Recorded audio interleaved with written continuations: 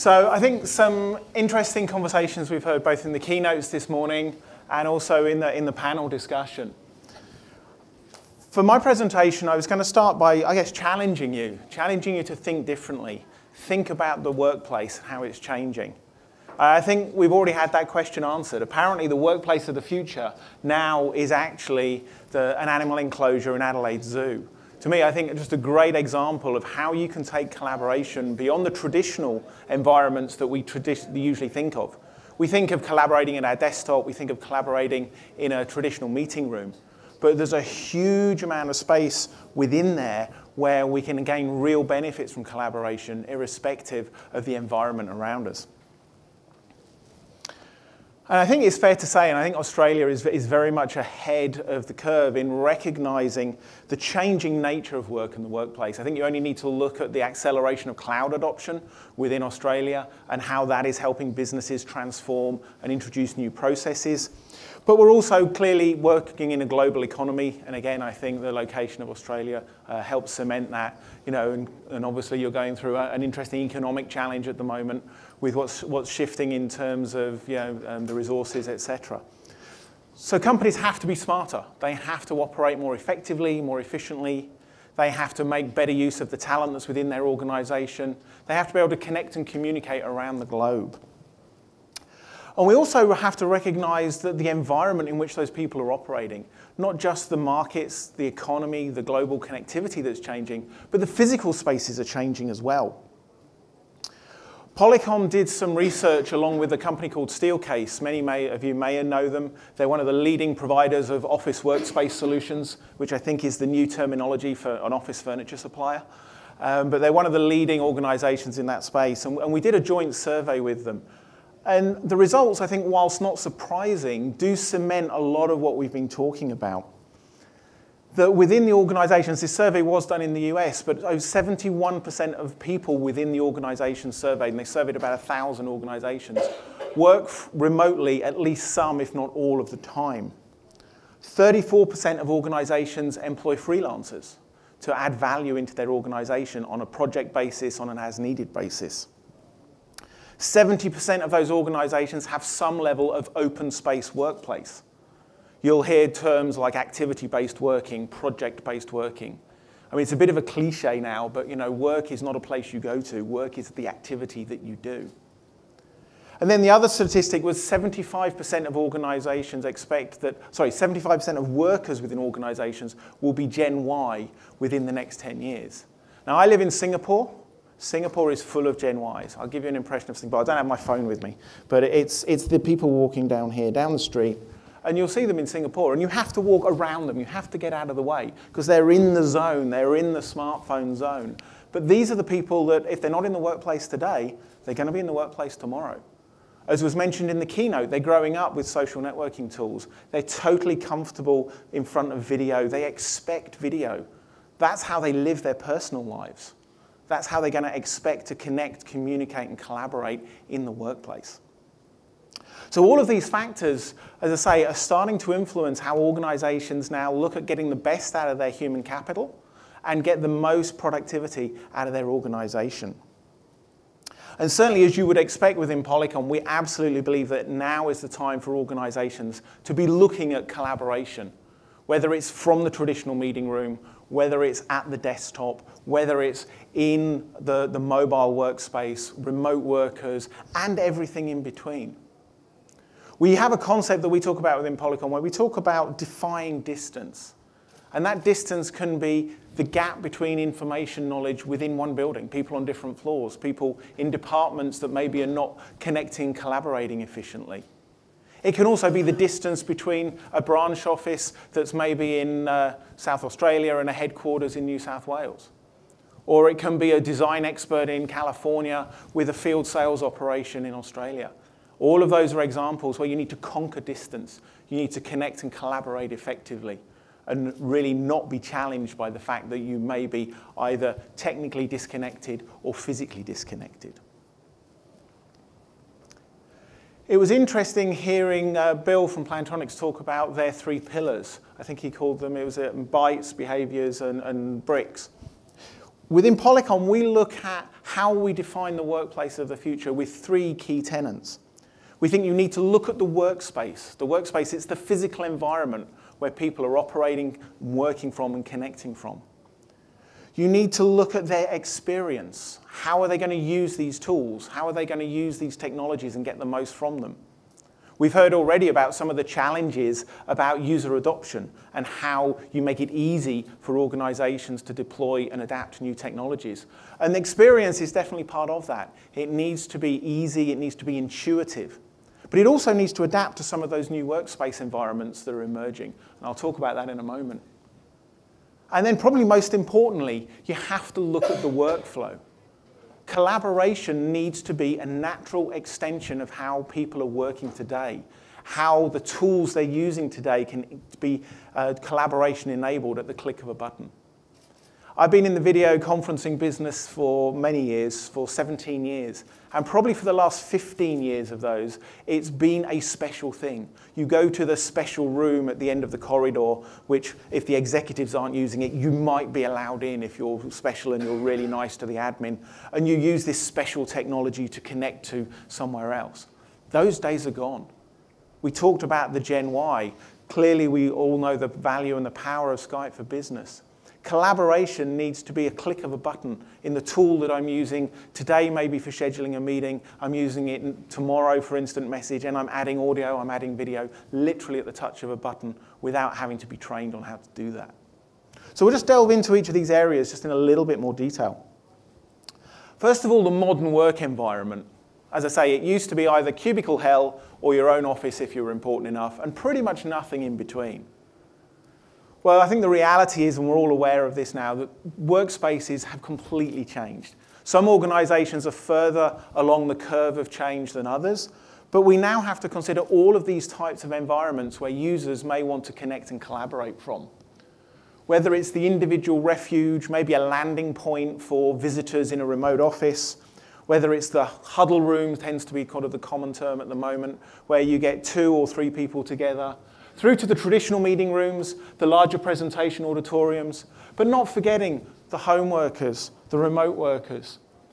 As you might expect within Polycom, we're a global organization. I know my colleagues here in Australia, myself in Singapore, we all get the ridiculous calendar invites for meetings at ridiculous times. Sometimes you choose to join them, sometimes you maybe politely refuse, or maybe less politely refuse if it's 3 a.m. I was on a call last night from my workplace of the future at midnight. That was my hotel room up in North Sydney. That is a workplace of the future. I have my laptop, I have my collaboration tools. I can connect and collaborate from anywhere. So we need tools that can create connectivity and a positive value-added user experience across all of these environments. Whether it's the controlled workspace, where again we heard from Bill at Plantronics about some of the acoustic engineering to make it a better audio environment for collaboration. But what if it's a collaboration space? What if it's an open environment, a project-based or activity-based workspace? How do you then help with the collaboration tools, but yet not have the spillover of noise from the next project that's going on 10 yards down the building? And then how do we ensure a consistent experience across the bring your own device, the personal desktop, your smart device? These are some of the problems that certainly Polycom sets out to solve, and along working with Microsoft, try and ensure that we create that seamless connectivity for users to enable them to collaborate from any of these workspaces. A short introduction, really, for those that are not aware about the relationship that Polycom has with Microsoft. Many of you, I'm sure, know Polycom, obviously, for our audio conferencing devices, our iconic sound station, and also our video conferencing devices. But we actually have a very long history of working with Microsoft, and I'm going to show my age here. So we started working and ensuring our solutions fully interoperated with Microsoft with their LCS 2005 platform and OCS 2007, Link 2010, Link 2013, and now Skype for Business. So for those of you that have been in the UC business for a while, you'll know that Polycom has been investing a lot of time and effort along with Microsoft to create this technical value-add partnership, so that you can ensure whatever solutions you're investing in today, or you may have already invested in, will work seamlessly with the Microsoft environment as it evolves and continues to grow and add value. This was an example, actually, of the relationship. We had Zig from Microsoft at Polycom's partner event back in February, where they actually previewed the first Skype for Business video call integrated with Polycom for the first time anywhere in the globe, up on stage at our event. So certainly within Polycom, we were very excited by that, and I think it shows the value of the relationship that's there.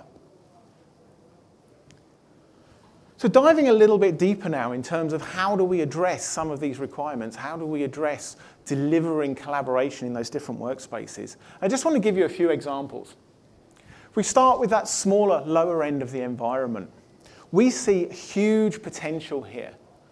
Talking to Microsoft, they believe that there are around 10 million meeting rooms in the world that are currently enabled with collaboration tools. There are potentially another 40 or 50 million where value can be added through simple, cost-effective collaboration. Now, of course, you can take your PC, your laptop, into a refuge space, into maybe a small huddle room or enclave space, and do collaboration from there. But it's not necessarily going to be the best-in-class experience. So Polycom has worked with Microsoft, and we've introduced the Roundtable 100. This was launched at the Ignite conference back in Chicago not long ago. So it's a self-contained device. The key thing here is this solves the challenge that we heard about earlier of identity. If I'm walking into that environment, how do I, as Nick Hawkins, connect and collaborate with my colleagues? The key thing with the Roundtable 100, it's driven by your app on your smartphone. You use your Skype for business identity. It knows who you are when you walk in the room. It allows you to control the device and connect to your meeting that you need to be in. So it solves that identity problem. And unified collaboration and communications is all about identity. I look at my colleagues in the room here. I don't want to connect to extension 1234. I want to connect with Paul. I want to connect with Mark, because that's the person I want to reach out to. That's the person that's got the information and knowledge that I need to enable me to complete my activities. So this is just one example. It's been announced. This is going to be available in the summer. I think certainly a very interesting solution to bring collaboration at a very cost-effective price point to those meeting rooms where maybe in the past, as organizations, you've thought, can I really justify that? Should I really be investing in that environment? Then, of course, we move into the more traditional meeting room type space where you've got maybe a slightly larger audience, 3 or 4 people up to maybe even auditoriums and larger rooms. Again, some great examples of solutions available here, whether it's the Roundtable that was mentioned before that's now a Polycom product, or the Link Room systems. Again, the key thing here is delivering that Skype for business experience, irrespective of whether it's on a laptop, whether it's on a small room environment with the Roundtable 100, or whether it's in a full-blown meeting room environment. Consistent identity, potentially, consistent experience for the users, consistent functionality. These are key things that ensure you get successful adoption of collaboration within your organization. And then what about solutions that kind of spread across the whole range? There's still the desire for many people to pick up the handset. It's been an ongoing debate in the world of IP telephony. The handset is dead. No, it's not. Yes, it is. You talk to Plantronics, they'll probably sit somewhere in the middle and say, yeah, you don't need the handset, but if you do, we can attach a headset to it. And it's been one of those ongoing debates, probably for the last certainly 5 or 10 years, as to whether the telephony handset will die or not. I think the reality is it's still going to be around for a long time. But if you've got users who expect that more traditional model of picking the handset up, talking into the handset, how do you ensure that they're part of the overall Skype for Business experience, the presence and identity-based experience that Skype for Business brings? So again, Polycom's focused on our award-winning IP range of phones that not only support OpenSIP, but have full support for Microsoft as well. So you can deploy these phones in a Skype for Business environment. You can bring presence and identity to those phones. And yet it's a traditional telephony environment. You can add a camera onto some of them, so then you can actually video enable that, either at deployment time or in the future. So again, it's that consistency of experience, the consistency of identity that, again, delivers collaboration really across the whole range of environments. And let's not forget the traditional meeting room, the traditional video environments. Some of you in your organizations, you may have already made existing investments in more traditional video spaces. How do you ensure that that investment is continued and you can bring the value of that investment into a Skype for Business environment? And I'll touch on that a little bit later in the presentation.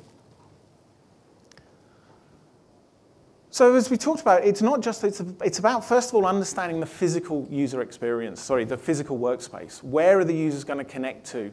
How are they going to use the technology? And then it's looking at how do we ensure that that user experience is intuitive. I heard a phrase once, somebody said, a user interface is like a joke. If you have to explain it, it's not very good. So we have to ensure that our user experiences are consistent, that users do not need training, that they can walk in. And in the same way, something as simple maybe is even just the clicker. I got a right arrow, I got a left arrow. Pretty intuitive what that's going to do in terms of driving my PowerPoint presentation. It's about ensuring we have that same level of simplicity. And again, that comes back to the value of delivering Skype for Business integration on the desktop, on the IP handset, in the small meeting room, in the large meeting room. It's giving you that consistent, always-on, identity-based connection experience. But there are other factors that need to be considered when you're looking at the user experience that tie back into the changing workplace. We heard from Bill earlier from Plantronics about the fact they've done some audio engineering. How do you deaden the sound to ensure you don't get spillover from one activity-based workspace into another? We are bringing that same kind of rigor, that same kind of intellectual problem solving to collaboration tools itself. So we've introduced some technologies that we call acoustic fencing. What does that mean? That means if I'm using Polycom's collaboration tools and I'm in an open workspace environment here connecting to my colleagues maybe in Singapore or in the US, we can use our audio experience, our audio engineering experience to create a virtual barrier. So I can have an additional microphone that understands what's going on in the background around me. And the system knows to just transmit the audio from this space within the fence and not transmit the audio that's in this space outside the fence. So when my colleagues are discussing the State of Origin's rugby game behind me while I'm trying to actually connect and do some work, the people on the far end won't hear them. Or if, as you can tell, I'm originally from the UK, if we're discussing the sorry state of English cricket, then again, we can ensure that the rest of the world doesn't hear that because they're outside of the fence. So these are just some of the thinking, some of the challenges that have to be overcome as you bring collaboration outside of the meeting room and outside of the desktop and take it to these new workspaces. It's also about having technologies that automate the experience. I can tell you that there is still a fear factor in the vast majority of non-technical users when they walk into a meeting room and they see a camera and they see a remote control. They don't want to touch it. They're concerned they might break something. So the more that the experience can be automated, that it can be streamlined, but ensure you're still delivering a best-in-class collaboration experience, then the better it is for everybody. So we're actually demonstrating the technology out in our booth with something we call Eagle Eye Producer. This is just an add-on to a Polycom video solution. And what it does is it automatically scans the room, identifies the faces of people in the room, and then instructs the camera to frame the room appropriately. If you've ever been on a video conference and the person on the far end is in a long meeting room, the camera's zoomed out and their head's about that big, well, that's not a real value-add video collaboration session. If their head is about 5 pixels by 5 pixels, I'm not getting the true value of face-to-face interaction. But if they don't want to pick up the remote control, if they don't want to drive the technology, let's see if we can automate that so we get a best-in-class experience. There's another value add that comes from that. And because we can identify the number of faces in the room and frame the camera, we know how many people are in each meeting room. If you've ever been sat designing a new office and you say, how many meeting rooms do we need? Do we need 2 meeting rooms that seat 10 people each? Do we need 4 meeting rooms that seat 5 people each? Do we need 1 10 and 2 5? Typically, it's let's have a guess. Let's see what we're doing today. Let's see what people are complaining about, and let's see if we can work around that. Solutions such as Eagle Eye Producer give you hard data. You know how many people are in each room for each meeting. You know how many people started, the average, and how many people were there at the end. This is information that helps organizations do better planning, do better rollout, make more efficient and effective use of physical space, and ensure they're delivering the right kind of collaboration tools.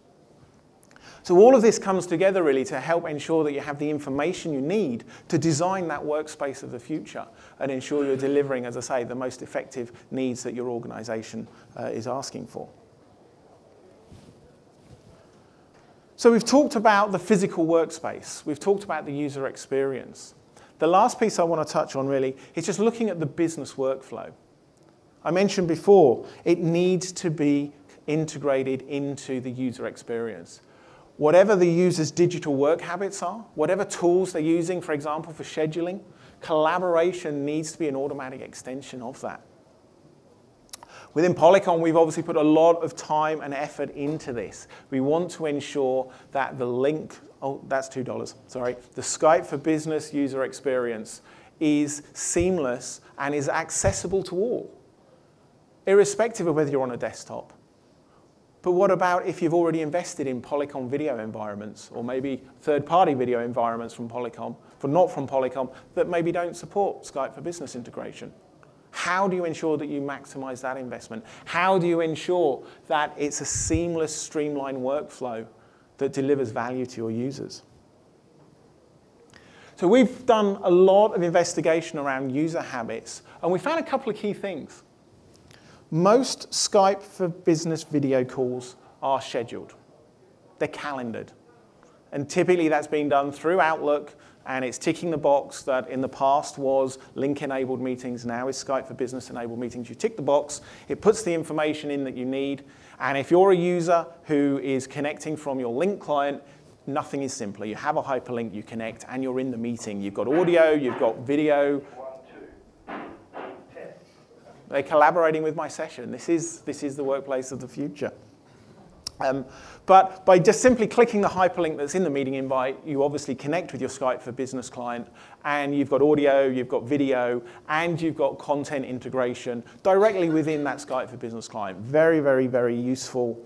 But what if your organization hasn't maybe deployed Skype for Business-enabled video meeting room systems? Maybe there's 6 of you in an office in Sydney. It makes sense for you to gather in a meeting room space. Are you all going to take your laptops in there and do 6 Skype for Business sessions from that meeting room? Are you all going to stay at your desk and connect? But what if there's already maybe a Polycom video system in there? How do you bring all of this together and ensure a seamless connected experience with a seamless integrated workflow? So these are some of the challenges that Polycom spends a lot of time trying to solve. So we introduced something called Polycom Real Connect. At its simplest, it enables a Skype for Business environment on one side and a traditional video environment on the other side to connect seamlessly, share content, share audio, share video. The key thing here is the user experience from either side of the equation is 100% consistent.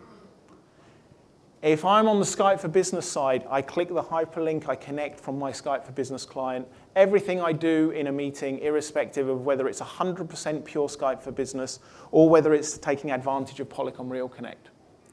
But if I'm on a traditional video system, what do? I go into the meeting invite, which I would do anyway, and instead of clicking the hyperlink, there's a number that I can dial. Or if I've enabled my video meeting room systems from Polycom, there's a Join Now button on the user interface on the video system. It's not connecting necessarily using Skype for Business. It's using traditional protocols like H323 or SIP. But the magic all happens in the infrastructure, and the solutions connect directly together.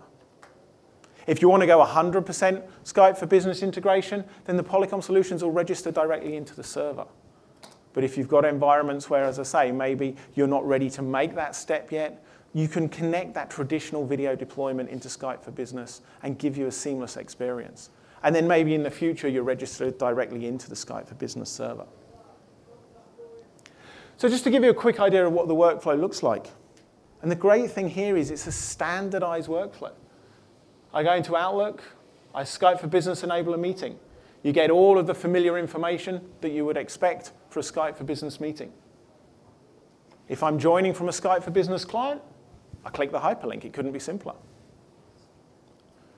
From a video system, I can click the Join Now button if I'm on a Polycom environment. But even if I'm not in a Polycom environment, I've got a conference ID number. I pick up the remote control, I dial that number. Job done. I'm connected. And it's not just audio, and it's not just video.